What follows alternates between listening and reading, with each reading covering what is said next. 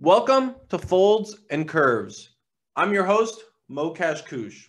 Today's guest is Stefanos Koutsoukos. Stefanos understands the rare genetic disease landscape extremely well, as he's had experience navigating this space as a patient with his and his family's rare inherited skin condition called ASPRV1 mediated ichthyosis. But he also brings another cool perspective to the table, because he's a fellow at the National Human Genome Research Institute studying biochemical disorders and AAV gene therapies to treat rare diseases. He's also a consultant at Rarebase, so I definitely consider him somebody with deep insight into rare disease from multiple different perspectives. Interestingly enough, I met Stefanos through his presence on the Clubhouse app, where he's consistently and regularly educating the biotech community and the broader public on the ins and outs of genetics and rare disease. I hope you all enjoy this episode, and please remember to check out the show notes to read more about Stefanos and find him online. I found his Medium blog post to be particularly worth reading. Let's get started. Hey, Stefanos, thanks for joining us. Thanks, Mo. Yeah, it's great to be here. Thanks for bringing me on. Yeah, no problem. It's definitely an honor. I think you have a really interesting story I wanted to talk about. You wrote a really insightful, easy to follow, and I think important Medium blog post or article about something called a diagnostic odyssey. And I was hoping you could explain to me what a diagnostic odyssey is and how it affected you, and if you could tell us your story. Yeah, sure.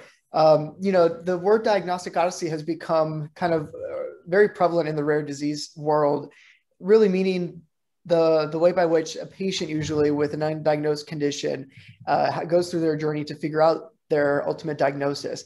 And for many different diseases, it can be different, but for mine specifically, I was hoping and wanting to get a genetic diagnosis.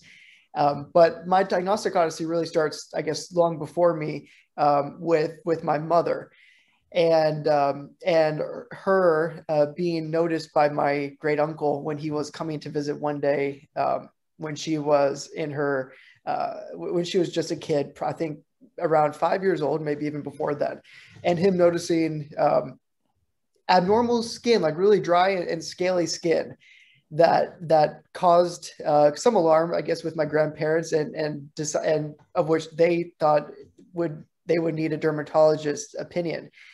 So sure enough, they did take her to a dermatologist, and that was when she was diagnosed with the rare disease called ichthyosis, which is a disease characterized, in fact, by dry and scaly skin.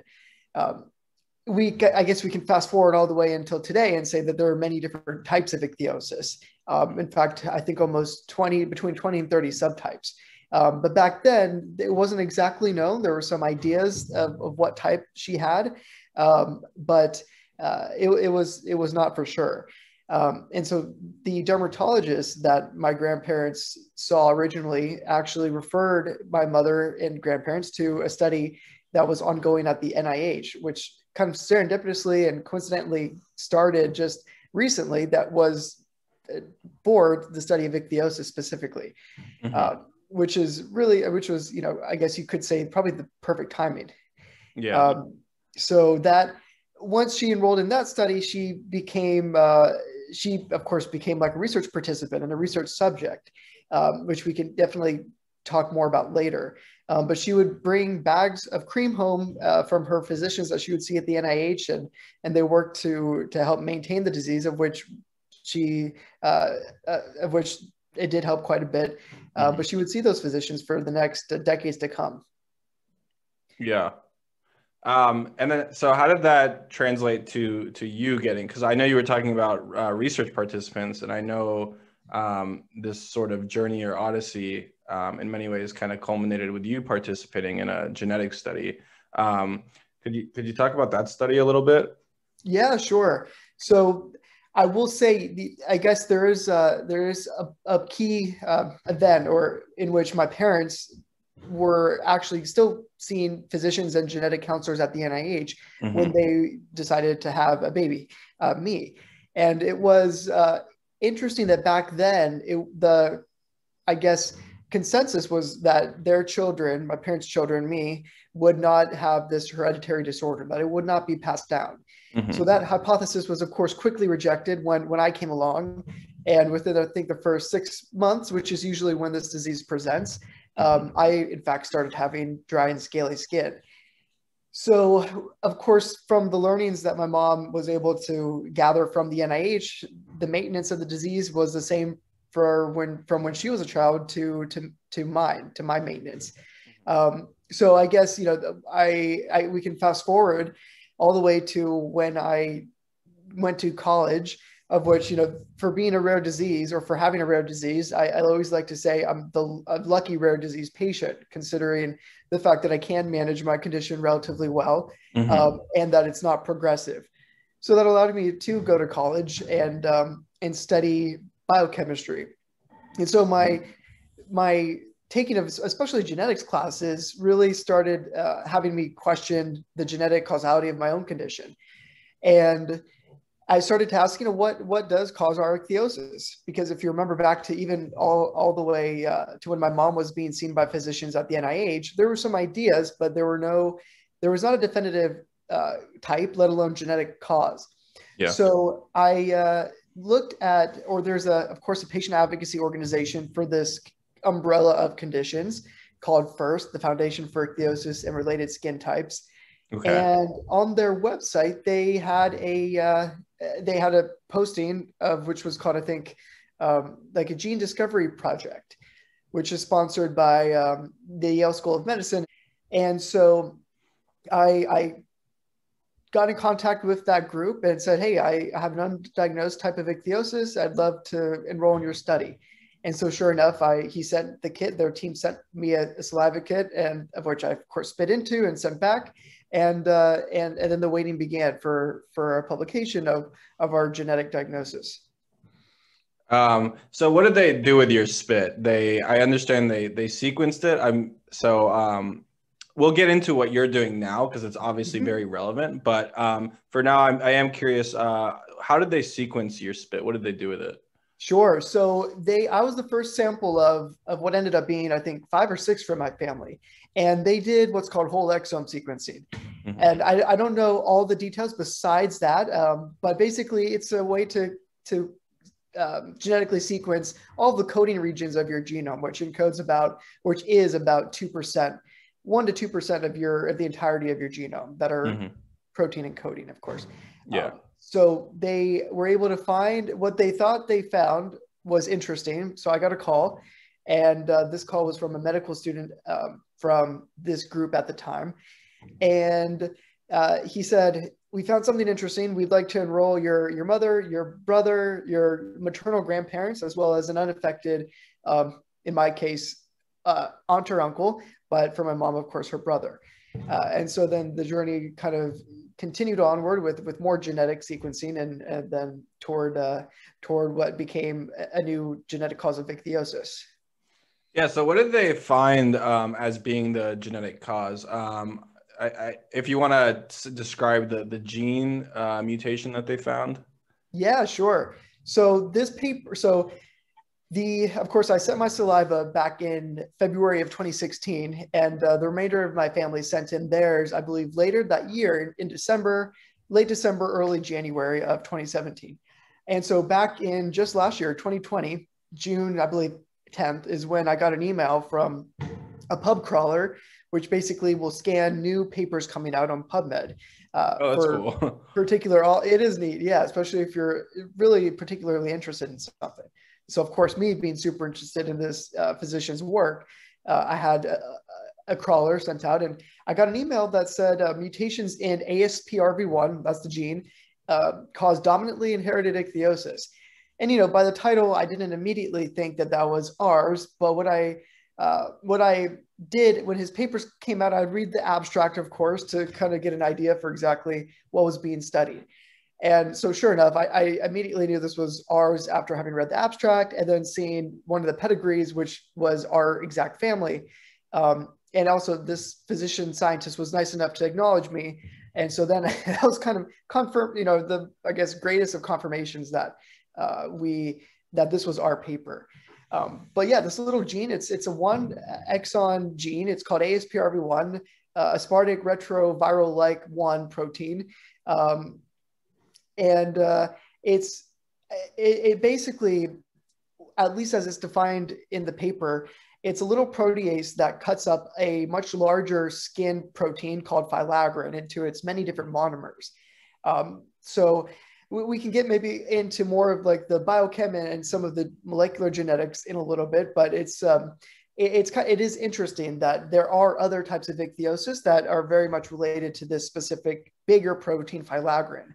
But ours was one of the first that was found to be caused by this ASPRV1. Yeah, it's definitely fascinating. So like I obviously looked at this paper to prepare for talking to you about it, and it just really struck me as something that's astounding when you look at these I guess familiar trees. I don't know exactly what the scientific term is, but these genetic trees basically. And I'm looking at one and I'm like, that dot is Stefanos, and that's like his mother and his grandfather. And there's real people behind these, but it's such a small study where they're literally showing, I think you were 3 or 4 families out of a couple of thousands that they looked at. Yeah, that's right. And like, it's literally just a study describing like 3 or 4 families, and it's just really amazing. So that's, it's a great story behind a fascinating paper. So you have ASPRV1 mediated ichthyosis, and you are well versed in biochemistry, and you're so good at it that you get this fellowship at the NIH, at the National Human Genome Research Institute. So like what drew you to the Human Genome Research Institute? Sure. So my of course early study of biochemistry and genetics, and then me also becoming fascinated by my own rare disease caused me to become interested in many other types of rare diseases. Mm-hmm. And so I was lucky enough to be introduced by a physician at the NHGRI who sure enough works on rare diseases, and then also next generation next generation genetic technologies for their treatment. So we study biochemical disorders, which are not necessarily inherited skin disorders, but nonetheless still very rare, and the principles of which drug development is founded on for these conditions could be applied elsewhere to inherited skin conditions. So that knowing that, I took the opportunity to join the group, where I've been ever since. Yeah, that's awesome. So can you expand a little bit on like this biochemical basis? Like how does that relate to genetics? I mean, obviously the gene is a chemical entity in biology. Is that the extent of it, or did you mean something more by that? Sure. So yeah, I can even use, of course, ASPRV1 at my ichthyosis as a framework. Mm-hmm. So I guess in the context of what's exactly going on here, like you do have, of course, your whole entire genome, every single set of all your 23 chromosomes that encode for all the proteins and other things that we maybe don't even know about at this point. But of those 20,000 genes, they kind of all have to like work in harmony to create you, right? Mm-hmm. And so it could be as simple or as little as a 1 nucleotide substitution, like it is in our case, that one of those genes ends up encoding for a protein that doesn't work. So sure enough, in ASPRV1, as I mentioned before, it's a 1 exon gene that basically just means it's a tiny gene. But we have a substitution on the 595th nucleotide of the sequence that's supposed to be I think it's supposed to be an A, but ours is a G. And so that codon is then substituted from a lysine to a glutamic acid. It's tough to remember, but that's a position 199 of the protein. So that one little change, of course, causes the entirety of the disease. So that's kind of where, of course, the genetics translate into or cause the biochemical phenotype in our case. So maybe we can expand a little bit on what we were discussing earlier, which is what does ASPRV1 do? And again, it's a little tiny gene that encodes for about a 200 something, 300 amino acid protein that cuts up this much larger protein called filagrin, or filament aggregating protein, into a bunch of its like little, into a bunch of monomers, of which those monomers then go to be catabolized. Is that like a structural protein of the skin? It is. Okay. It is. It's a major structural protein. Exactly. Okay. At least in its pro form, and then its downstream form. But it's broken up into what become natural moisturizing factors for the skin. So that kind of makes sense that, of course, when you're missing that transition from the full filagrin, the profilagrin, into its small little monomers, you do lose all that hydration ability of the skin. So that's where, of course, the dry skin comes from, let alone the fact that the skin isn't able to come from the bottom or the basal layer up to the epidermis correctly. And then that's where you get the scaling. Okay. So you mentioned that you feel like extremely lucky that in your case, it's something that you can manage, and something where your quality of life is not impacted to the same degree as other people who might not get the opportunity to go to college. Just as some quick like disease state awareness, I always like to kind of think about the patients. Could you describe some of the more severe forms of ichthyosis to whatever degree you're aware of? Not the one necessarily that you have, but sure. I understand that there's some that are much more severe and debilitating. Yeah, sure. Absolutely. So, it's, as I said, there are many more subtypes, and more are being added every day by the study. Or not every day, but more frequent than you probably could imagine. There are some more severe types, and I can maybe think of one, Netherton syndrome, which actually is not only ichthyosis, but in fact, it is an inborn error of metabolism. And so not only do the manifestations, I guess, present on the skin, but you'll also have biochemical phenotype internally. So I'm not well versed in the exact pathology, but I believe there is some level of having to manage what you eat and what you're able to eat. There are, of course, a bunch of other more severe types. First is a great resource to go see what some of them are, and of course look at the types of research that's being done into their genetics, but also their potential treatment. So I think this is kind of a good segue into the genetics of the disease, and how that may or may not translate into therapy. So your sort of therapy is very supportive, right? It's like emollients and lotions and moisturizers. You're not typically treating your form of ichthyosis with a sort of genetic treatment. Is that correct? Yeah, that's right. Hopefully, though, that's not right for long, because that absolutely could be an option. Right. So what makes so this is a single point mutation, I believe you mentioned. Are those type of point mutations, in theory at least, candidates for gene therapy type of solutions? Yeah. I would say it depends, and it could depend on really the nature of the disease. So one thing that we haven't discussed yet is the fact that just by the nature of the genetics, and if you think that it was a de novo mutation in my mom, so my grandparents didn't have any. They did not have this point mutation, neither. Oh, okay. So, and neither does my dad. So it is inherited dominantly, and in this case, it was hypothesized by the paper, not exactly proven, that it's a dominant negative condition. So really that meaning that you have one good allele and one bad allele, but unfortunately the bad allele does enough harm to where of course you get the phenotype that we do. So when it comes to therapeutics, and when it comes to like how I want to think about how to ameliorate this disease, let alone other autosomal dominant negative skin conditions, inherited skin conditions, I want to think about ways that we can knock down this bad allele, which is kind of contrary to most of the gene therapy approaches to use today in many diseases, because they're usually recessive in nature. So ultimately, you would like to replace two bad alleles in those conditions with at least one good one. And you usually have enough of a therapeutic effect in that case to where you'll see an improvement in phenotype. And it's been proven. We've seen that clinically. In skin diseases, we've seen some, I think, preliminary evidence preclinically as well as clinically to some degree.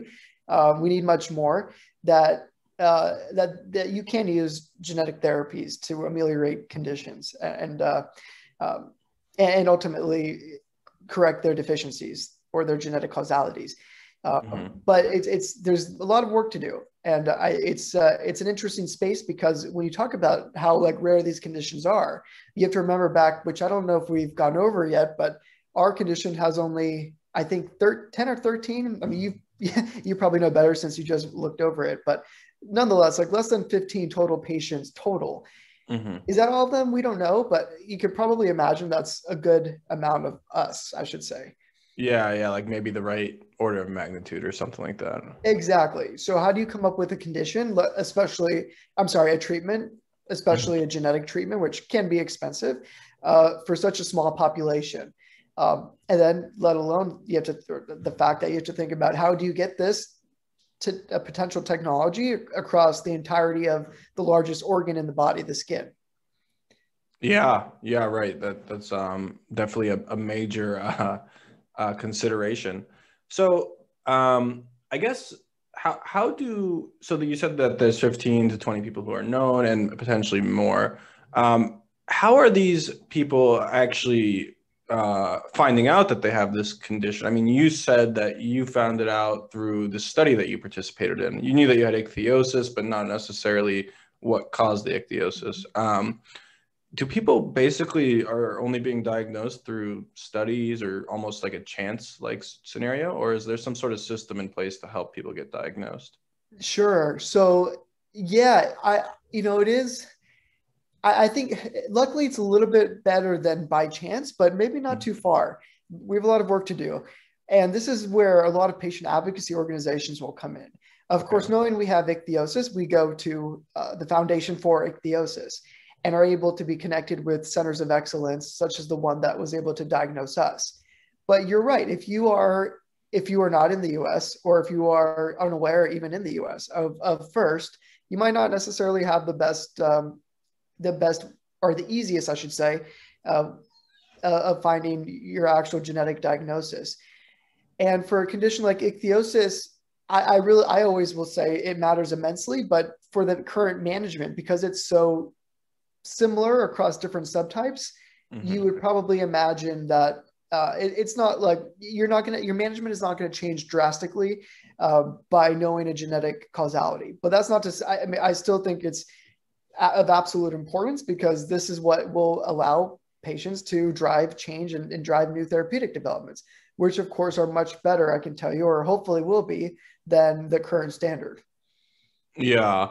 No, that makes complete sense. I think patient advocacy groups are, it's like one of those things you don't realize how important they are until they don't exist, because there's like very, very, very little information that you can find on certain conditions that doesn't come from patient advocacy groups, unless you are like, very well versed in looking through the medical literature, which most random people in the United States are not good at that, or have not been trained to do that. Right. Yeah. So I mean, patient advocacy all the way. I've always been aware of them, but only in the last like couple months have I really sort of seen just how important they are, especially in the rare disease space. So I guess my next question is, is there anything more you wanted to talk about related to your, ASPRV1 related ichthyosis, or, your experience before sort of moving on to some of your work at the NHGRI? Yeah, sure. Something that would be interesting to talk about, which could be, a whole other discussion in and of itself, is how do we drive diagnoses faster? Because ultimately, again, like back to what I think we were just talking about, you need a genetic diagnosis if you ever want to think of driving new therapeutics forward. And I will say, for me and our condition in my family, we waited almost 5 years, more than 5 years, to be able to actually get our diagnosis. And that is 5 years from the time you enrolled in the study? Yes, exactly. Okay, gotcha. And yeah, and to some degree, I would say that's probably like on average. I think there are statistics out there that describe how long diagnostic odysseys will take for patients.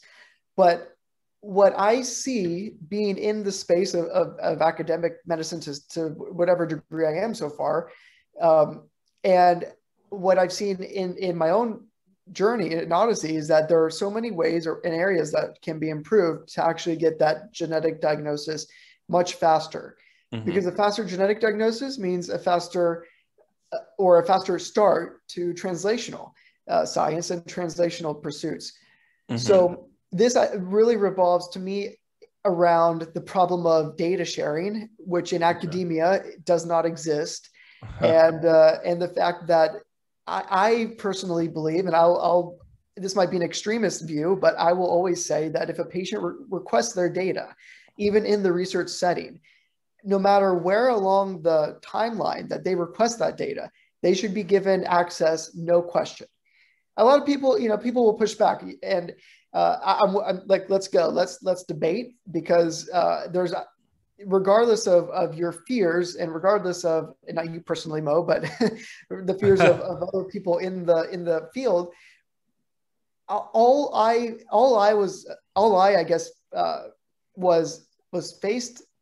faced in not getting my own data back, which I did request, was a slow to timeline, and having to wait many more years than I probably would have wanted to in order to get a diagnosis.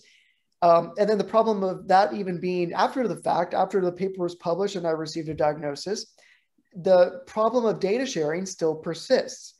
So it's almost as if I'm back at square, I won't say one, now I have a genetic diagnosis, but having to kind of restart a lot of the same work that had already been done 5 years ago, 3 to 5 years ago. So I see that as a big problem. I know other rare disease families also face this problem. And I think there's some absolute ways to be able to fix this, and by empowering patients and making sure that they have the access that they should have inherently to their own data, even in the research setting. And we can maybe, if you want to, get into exactly what distinguishes the research setting and my inability to access my genomic data to what would be maybe more clinically oriented and covered by HIPAA. Yeah, no, I would much rather talk about this. This is much more interesting to me than whatever I was going to ask about. So I just going back a few steps before we get into the research versus clinical setting. It sounds like a no-brainer to me why like a patient should be able to get their data is what I'm saying is a no-brainer. That sounds like a no-brainer to me. So my sort of interest or curiosity is, what's the counter argument? Why is that a problem? Is it somehow interfering with the, quality or veracity of the study or something like that? Well, so sure, maybe. And that's more not a, so that's one, that would be one pushback. And that's absolutely, I think, valid in the sense that if I have information to which a physician scientist, a scientist wants to publish on, well, you do have to be careful of the fact that a patient with data and their ability to publish that first could actually interfere with the ability of the scientists and the research group doing such data and making sure that they publish first. And that is a legitimate concern. But to me, I don't see that being such a concern that, you couldn't have a patient and the researchers or the center of research sign some type of non-disclosure agreement. And maybe it would have to be a little bit more in-depth or complicated than that, but fine, we'll jump through the hoops. It's a solvable problem is what you mean. It's not something Absolutely. that, right. Okay. It's a solvable problem, and it could save literally on the order of years. And again, in my condition, because it's not progressive, maybe it's okay that I waited a few years in some people's opinions. I mean, not mine. But in the case of rare progressive diseases, those years matter more than anything. And Yeah. the fact that some people might not get an answer because of this misaligned incentive in academic medicine and the pursuit of patients, which ultimately is a better quality of life through usually translational therapeutics, then that's where I see a major problem and something that we can fix and we should fix. Yeah, yeah, absolutely. Yeah, this is something I definitely kind of want to spend more time on, not on the podcast, but it's sort of the first time I'm hearing about this as being a Sure. major issue. And I want to find out more about it and maybe write about it or something like that. But I guess so. You brought up like the common, time is important because patients, in that time they can seek out translational therapies. Well, that's one reason why the time is important, right? Sure. And that sounds to me like it goes hand in hand with this concept of what you discussed earlier, the clinical versus research setting. So could you sort of expand further on what you meant by that? Yeah, sure. And I'm by no means an expert. I guess I'm more coming from my own perspective and experience. But I'll say this. This is exactly what happened. When I went to the center or the research group that was working on my condition, I requested a few things, which ultimately a gene, right? I wanted the 3 to 6 letter code of a gene so that I could start looking into exactly the ways by which I think that we could solve this problem. Mm-hmm. But even more than that, I said, I want my sequence data back. And at the end of the day, I guess simply the answer from this group was no. And I don't think that should, I didn't like that answer. I'll say that. Now, how's this Like different? you couldn't get the sequence.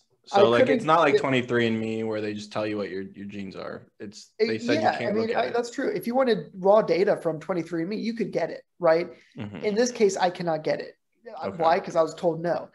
Now, in the context of more of a clinical setting, if you were to send out any type of genome sequencing out to a private company like Invitae or GeneDx, somebody that does provide clinical genomes, then a patient and a parent would, regardless of how this research is being, how this genomic data is being used to identify new cases of whatever disease you might be interested in, that patient would be able to go to those companies and say, hey, I want the raw data, and they would give it to them. So there's that stark difference of the research setting versus the clinical setting. And and of course, I'm but the furthest thing from an expert on HIPAA and HIPAA laws, but by HIPAA, you'd be able to request that data. Yeah. Which of course, in my setting, in my case, I was very clearly not able to. Yeah, I'm not an expert on HIPAA either, but I know that patients they do have the right to request data from even hospitals, like what was the exam results, what are the Sure. imaging results, what exactly what drugs did you give me? Right. And they are required to give that information, but I have heard stories of them making it very, very difficult to do so. Making you like have weird printer requirements or like having to even pay a fee. I've heard. Sure. So just sounds like this whole issue of data gets very hairy and very sticky. I've always heard of it in the context of hospital records, but it sounds like now your own genes are also not wanting to be shared with the individual. That does seem weird to me. I mean, it's literally your genes. You could say it's like the software or the programming for who you are in many ways. So it seems weird not to be able to get it under any circumstances, 23andMe or through the study or elsewise or otherwise. Yeah. So I love that you brought that up. That's like completely new territory for me, and I'll have to look more into it. And I'm sure anyone listening, probably unless they are in this space, they might not know about that. So I'm glad you are helping to make people aware. Sure. So I wanted to sort of transition over into, we touched on gene therapy a little bit. It's weird because I've seen some approved gene therapies, and I understand how like that specific drug works. Things like Luxturna for like retinitis pigmentosa, I believe it's called. But it's hard for me to understand what is considered a gene therapy and what is not. So like, is gene therapy a catch-all for anything that sort of touches the genome? Like, does an RNA therapeutic count? RNA interference? What is gene therapy specifically referring to like one mechanism of action? Yeah, that's a good question. And honestly, I don't know if there's really a consensus kind of in the field of gene therapy and maybe more broadly, just like genetic medicine in general. Yeah. I think, of course, like whenever I say the word gene therapy, my mind immediately goes to AAV viral vectors, right? Which ultimately are one type of gene therapy. Mm-hmm. So I think gene therapy more broadly does kind of encompass everything that you mentioned. Okay. And maybe can be kind of used synonymously with genetic medicine. But maybe there's kind of like an immediate reaction or thought of AAV gene therapy just because of its so far success in the clinic, let alone maybe it's I think, one of the first genetic technologies, medicines to make it to the clinic for the conditions, of course, that it has. So yeah, it's I don't think there's really a consensus yet. Yeah, maybe that's why I'm confused then. Yeah, because I think you're probably right. I think if a new technology were to emerge, it would probably get lumped into that category, or they would start, coming up with more specific definitions. Obviously thinking about things like gene editing and right, and so on. Right. I mean, gene editing like definitely seems to fit the definition of gene therapy. So let's talk about AAV gene therapies. So could you just give like a brief overview? I think most people listening to this probably know what it is, but maybe an overview of why that's a relevant vector, why AAVs are so important in gene therapy. Yeah, sure. So AAV, it stands for adeno-associated virus, and not to be confused, which it commonly is with adenovirus or AV. I believe like it was found back in the 60s or like way back in the day as a contaminant of adenovirus.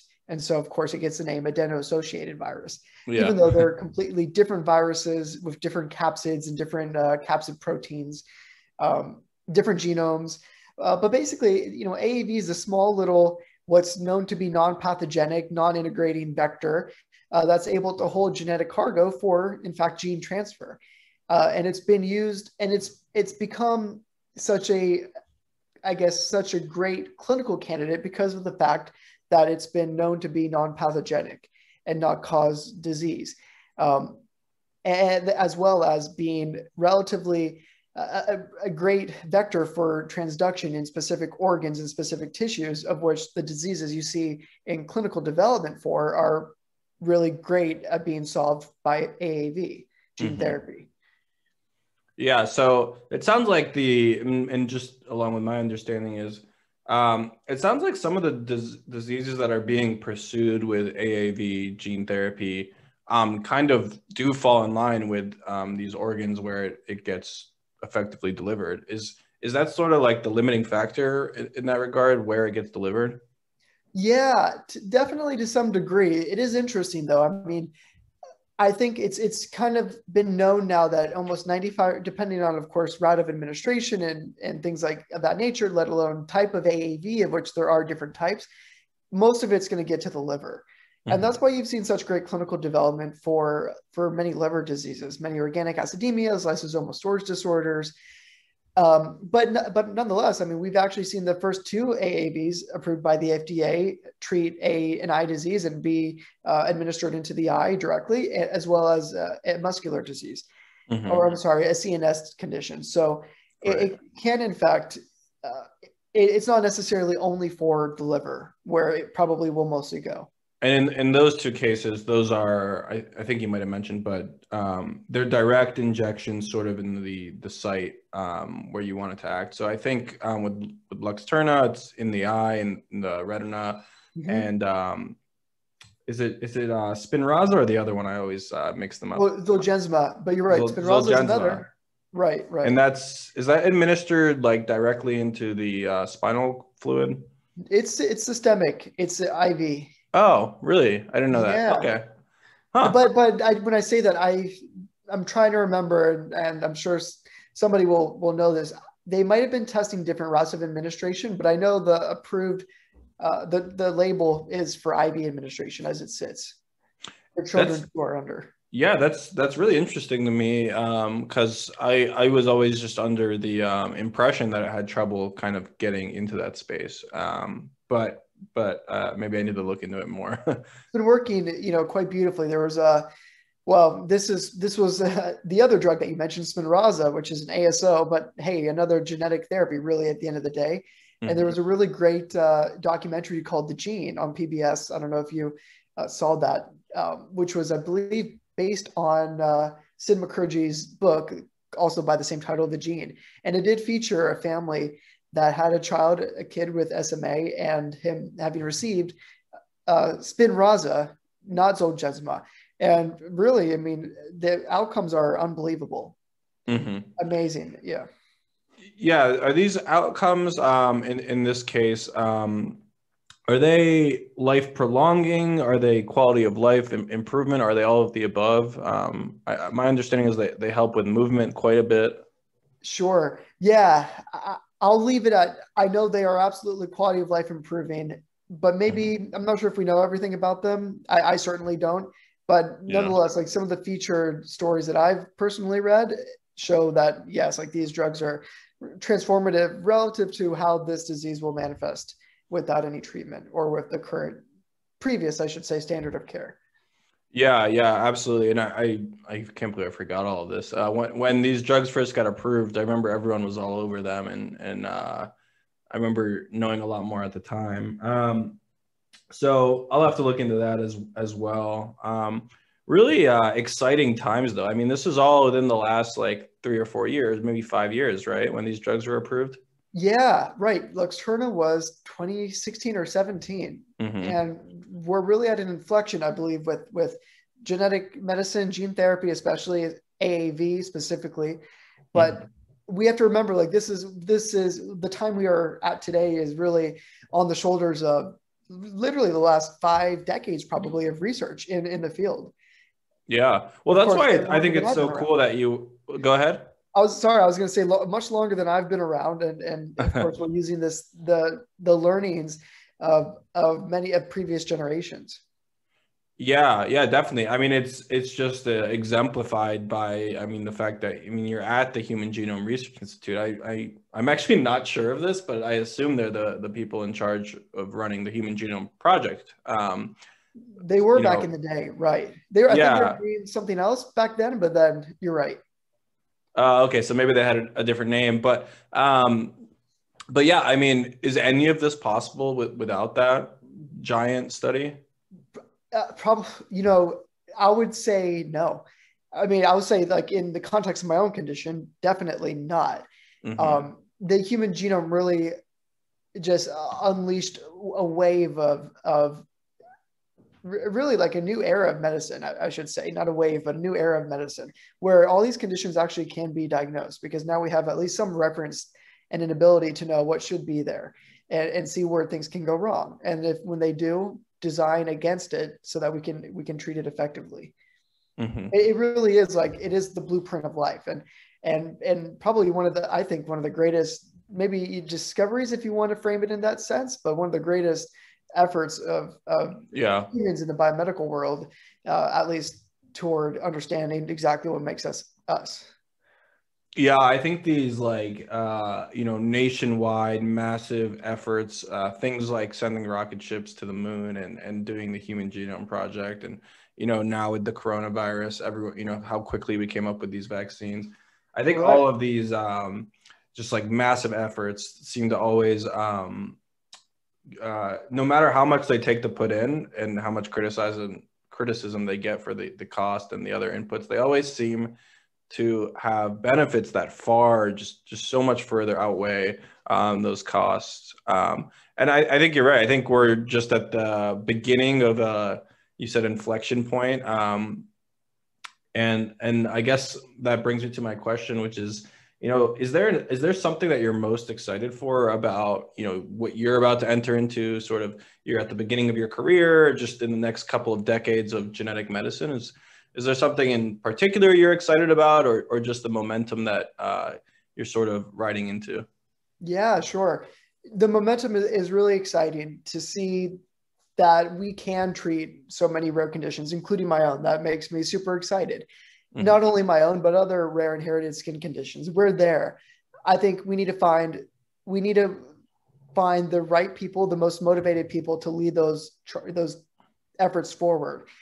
Right now, I think we're actually at a time where even a 13 patient population indication, such as my own, can attract some level of investment.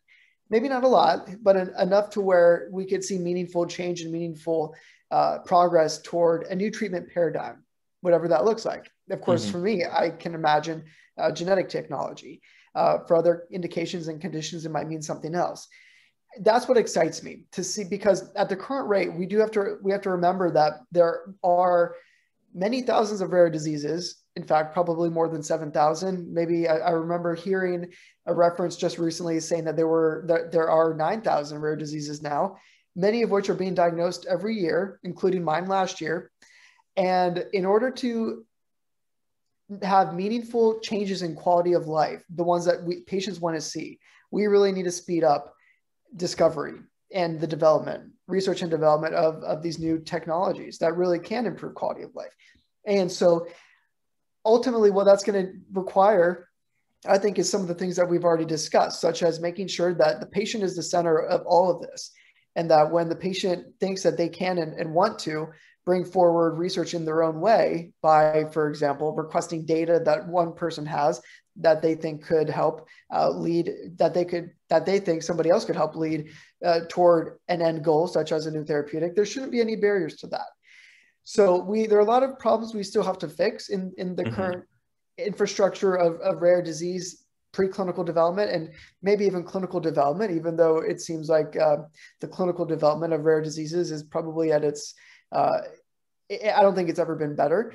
But nonetheless, like to your point, what excites me is the fact that now we know we can treat these conditions and create better standards of care. Mm-hmm. So that's what I hope to continue to work on. Yeah, absolutely, man. And I definitely wish you the best of luck in those pursuits. I think you'll be very successful. And, there'll probably be some barriers, like you mentioned, along the way. I'm sure those won't be the first you see. But please let me know if there's anything I can do to help spread the word about some of those barriers and maybe sure. Lobby against them or whatever it takes to kind of get, the message out. Because I think a huge part of it is, so much of it is misunderstood. Even, I'm about to enter a medical field, and these nuances really just aren't taught unless you hear from someone who knows about it. Please continue spreading the word. I wanted to just circle back. You mentioned an investment, and this is sort of what I meant earlier, where I mentioned not having fully appreciated the importance of patient advocacy groups. And I think I actually learned about this on a Clubhouse call, but my understanding is, please correct me if I'm wrong, but one of the major roles of patient advocacy groups is actually not just getting the word out and raising awareness, as you might see when you see a Facebook ad or something like that. But it's actually to raise money to do that research, to invest in those therapeutics. Is that kind of how it works? Are they major funders? Yeah, absolutely. Yeah, you're right on that for sure. In fact, I'll say first does provide money to some of the groups that work towards finding even the diagnoses. But you're absolutely right. There are countless examples of patient advocacy groups leading forward research, funding research. They're no doubt a critical part. And I think they actually have room to become even a larger kind of player in this game. In regard to, if you think of the one place or maybe umbrella or entity that has the closest access to patients and that probably knows the patient's desires and wants best, it's probably the patient advocacy organization. Usually they are the patients themselves. So I absolutely see that being kind of like the way forward in regard to therapeutic development, especially for these ultra rare conditions, one such as my own. Mm-hmm. And the examples that we've seen with like Cure SMA and their efforts in finding treatments for SMA have been undoubtedly successful, because now SMA is an indication with 3 approved therapeutics, which is honestly amazing. And you see this. There are so many other examples of where this patient advocacy led research and their efforts in research have worked and led to better quality of life because of the fact that they've led to approved treatments. Yeah, I think you're hitting the nail right on the head. That I think there's probably no better example, right, than the one you just mentioned. So yeah, I mean, I won't take any more of your time. So, thanks so much for coming on and sharing your knowledge of this area with us, and especially sharing your story. Sure. So yeah, I'll wrap this up here, and I'll turn off this recording, and we can kind of. Hey everyone, thanks for listening. I hope you enjoyed the episode. Please check out the show notes to find out more about Stefanos, follow him online, and read about his diagnostic odyssey on Medium. Thanks so much. Take care.